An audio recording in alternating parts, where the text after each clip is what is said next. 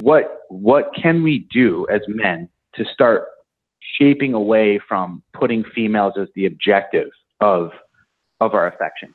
That is, listen, this is a very, well, hold on. This is a very good question because, and this is something I've talked about at length. Most men find the red pill because of women. They're either not getting laid or they just got screwed over, whatever the case may be. But men who really and truly digest the red pill, like they're really living that red pill life, eventually we have our own epiphany phase where it's like, wait a minute, I don't have to chase women to get women. Everything I do doesn't have to be centered around women. Now, listen, I stay in shape. I stay in shape for health reasons, but a secondary benefit is you get more female attention. I make good money that gets the attention of women, but that's not the primary reason.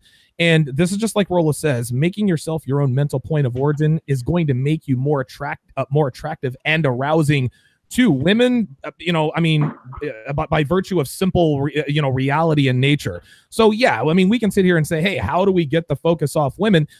Listen, at some point, everything we do is not all about women, but they're a nice side effect. And it's not a crime to say, hey, listen, man, I wore this today because I wanted to look good for myself. But you know what? Getting female attention, that's a nice side effect. And I'm not going to pretend that wasn't one of the reasons I did X, Y, or Z. Do you want to know the easiest way?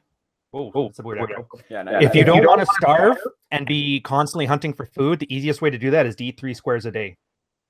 Apply that to women here. So if you want to stop treating women as the pedestal, just make sure you have them on the regular. Then you realize it just doesn't matter. Spin more plates. Yeah, and they don't do that in Japan. Like, it's so crazy to watch it from over here because Japanese guys do not put women on a pedestal. Like, Japan is a very logic-driven society, and they've already figured out, like, yeah, there's only 2 genders, and out of those 2 genders, men are superior. So let's not put them on a pedestal. And Japan is not changing anytime soon. Real quick, somebody asked a very good question. He says, is there a difference between chasing women and pursuing women? Yes, and it's very simple. The difference between chasing and pursuing, when you're chasing women, this is all you're doing. Hollering at women, running day game, Instagram, Tinder, everything you do is for women. Pursuing women is simply taking advantage of the opportunities presented to you. So you live your daily life, you're kicking life's ass. If you happen to see an ample-breasted, an ample-assed blonde in the checkout line, that is when you approach her. That's the difference between chasing and pursuing. And a lot of guys, well, I don't want to pursue women because it signals thirst. No, you're being lazy, and that's an excuse for you to go MGTOW, so to speak. Yeah, thirst signals thirst. Right, exactly. So chasing women, that's thirst. Pursuing women, that's the masculine way to do it. When you take an opportunity, when you seize an opportunity that's in front of you, there's a big difference there.